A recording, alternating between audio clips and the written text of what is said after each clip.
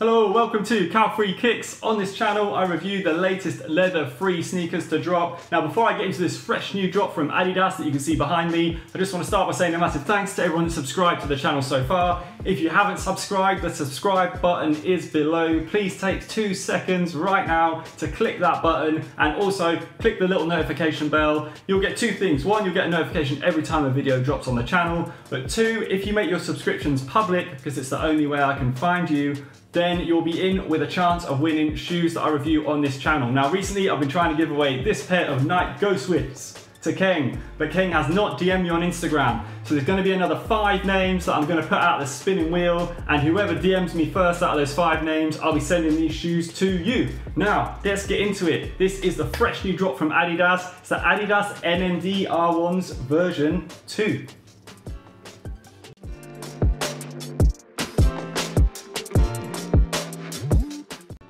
Okay, so when I review a shoe, I look into 5 main things. Firstly, I'm going to look at how they look, then how comfy they are, how much they weigh, how breathable this upper is, and then I'll look at how much they're going to set you back with their price. Now, starting off with how these sneakers look.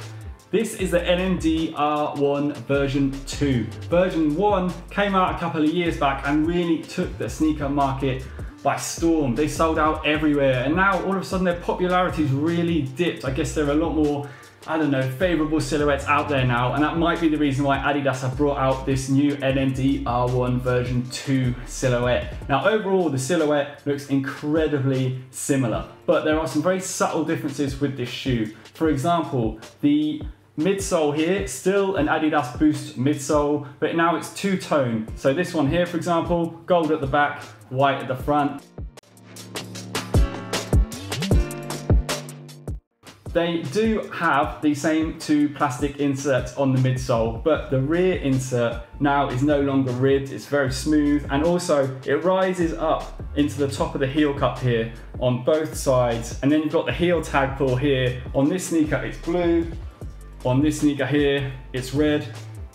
Now it's a slightly different heel tag, this one goes all the way around rather than sitting on top of the sneaker like the last one. You've got the all-in-one sock knit upper again, except this one's got an addition on the toe area here of a more perforated fabric material. The other one was just an all-in-one full sock knit upper. This one's got a slight addition on the toe area here.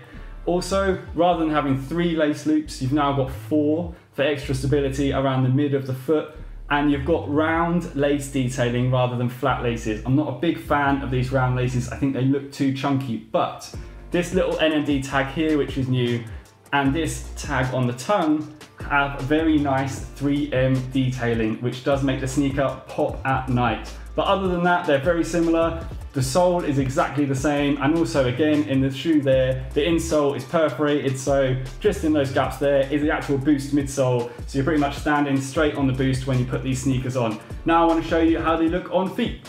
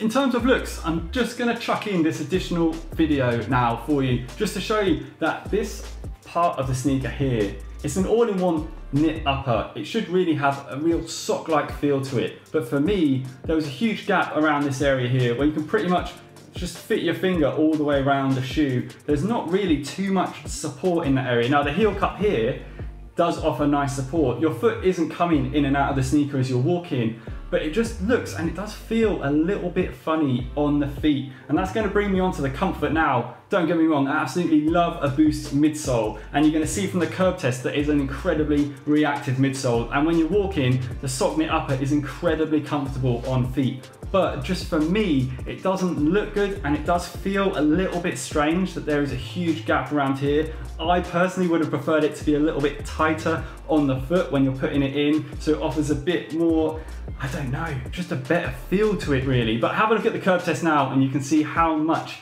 responsiveness you get out of this incredible Adidas Boost midsole.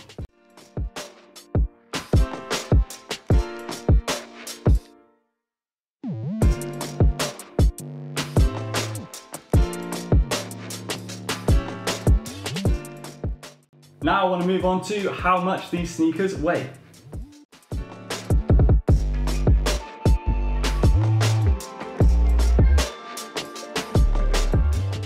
Topping 350 grams, which was a surprise for me because the original NMD R1s, I do feel were lighter than this. Obviously I never got around to weighing them, so I can't really do an exact comparison, but when I had the other NMD R1s on feet, they did feel a little bit lighter than these. I don't know if it's the additional weight that comes with the plastic on the heel cup here. It could be that. It could be the heavy materials that they've used on the upper with the additional lace loops and the chunkier laces.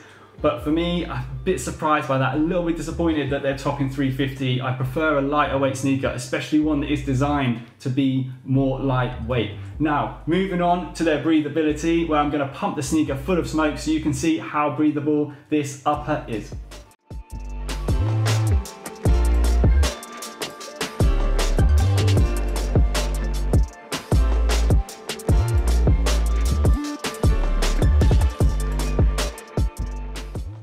Oh, this shoe is incredibly breathable. The upper for this sneaker is one of the most breathable I have ever reviewed on the channel. Now, moving on to their price. These come in at a very reasonable £110. Now, with sneaker prices going through the roof at the moment, I think Adidas have priced this very reasonably. And for me, the NMD R1 version 2 silhouette is an improvement on the original silhouette. I think looks-wise, it's great. Comfort-wise, the Boost midsole is one of the best out there. With this all-in-one sock knit upper as well, it's very comfortable.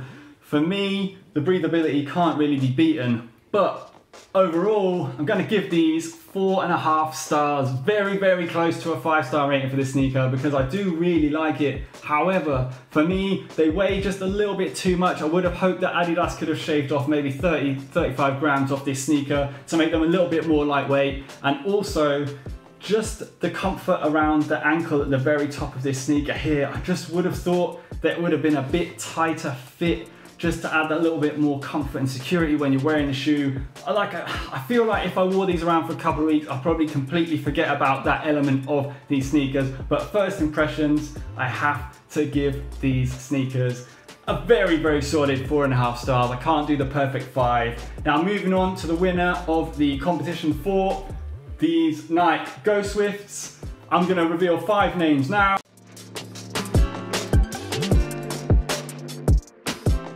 Whoever DMs me first on my Instagram handle that I'll show in a second will win this pair of sneakers. Now, don't forget, if you want to be in with a chance of winning future sneaker giveaways that I do on the channel, hit that subscribe button below. You can also follow me on Instagram, drop any comments, I'll try and get back to you as soon as I can. And thanks very much for watching. Hope to see you again very soon for another leather-free shoe review. Thanks for watching, bye.